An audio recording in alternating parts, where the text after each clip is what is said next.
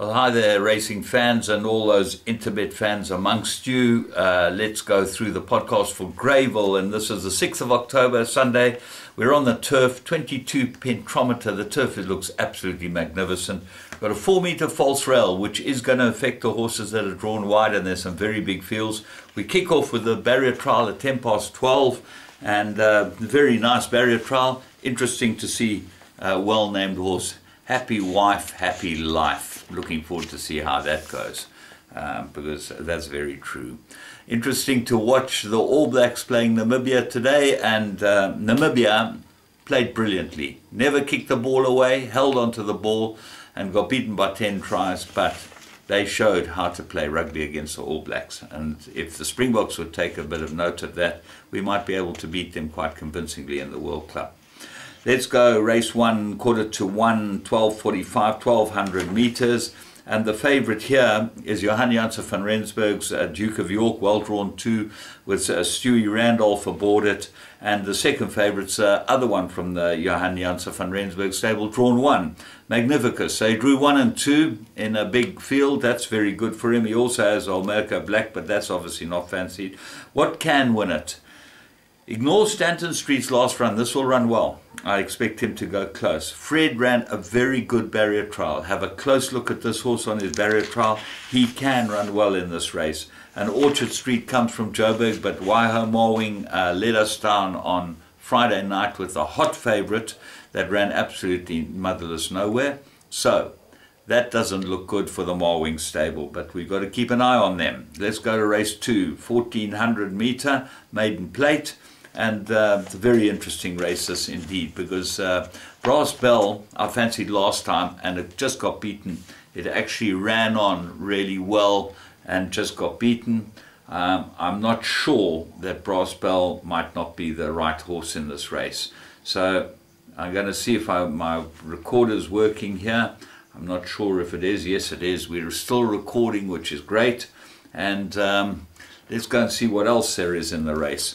On the Bayou, Lav says he's going to go to the front with this one, with Stratham aboard, and you know how tough it is to get past Stratham from the front. Got to have a big chance.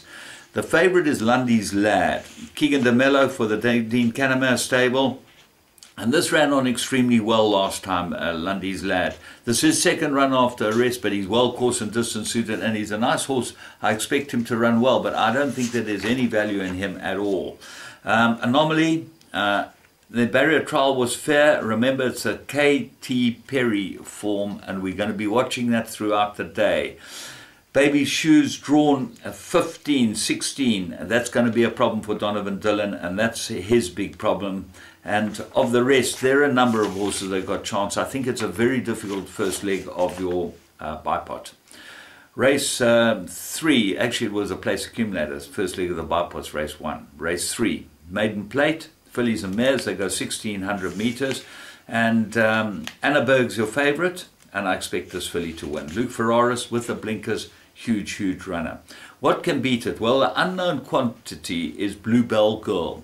Very good barrier trial. She ran in the Katy Perry barrier trial. I'm taking a lot of note of that barrier trial. I think it's a good barrier trial. The danger of the horses that have raced is Galway Girl, so I make it an absolute 2-horse race between Anna Berg and Galway Girl. Shoot the Wagon didn't run badly last time, hit the front and stopped, probably needed the run and could improve as well. Drawn 4, Keegan de Mello gets to ride it. It's very interesting that Veal doesn't ride it. He rode it last time, and he's riding now Just Do It for Kotson. So they've done musical chairs as far as the riders are concerned in this race, but I do make it a 2-horse race.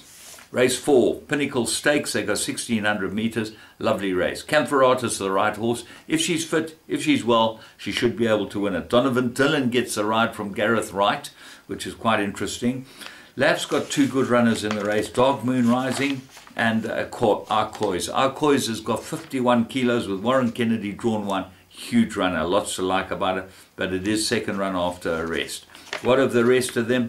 Tristful's a very nice horse, and I think he's going back to his right trip and his right course. Regal Graduation got some sort of form and should be there or thereabouts. So I'm putting all 5 of those in. Race 5.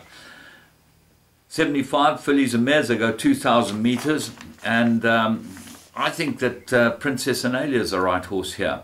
If you look at the form, the favorite Orient Express beat her and meeting her on 3 kilos worse terms. She only beat her less than a length. And I think that this filly's a huge, huge runner. Luke Ferraris gets a ride on her. She's 7-1. She'll run very well. The 2 Ditma runners both go into the play. Silver Prancer, 14-1. Don't leave this out of your play. Gets the blinkers again and certainly loves the grass much better there. The favorite Orient Express, got to be running on strongly from behind. Worth putting into your play as well. And Zagara, I wouldn't leave her out of anything. Pierce Stradham jumps aboard that. And she's got some decent form. Race 6, mirror rated 94, 2,200 meters. And I like Laf's horse here, White Lightning, 10-1. Keegan DeMello rides it. This horse runs on well, needs a pace. And his first run, he looked like he patently needed it. He didn't get the best of runs in the race, and I expect him to improve quite a lot.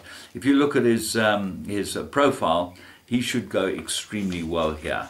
Pollard, second run as well. Ferraris rides it. Got to have a chance.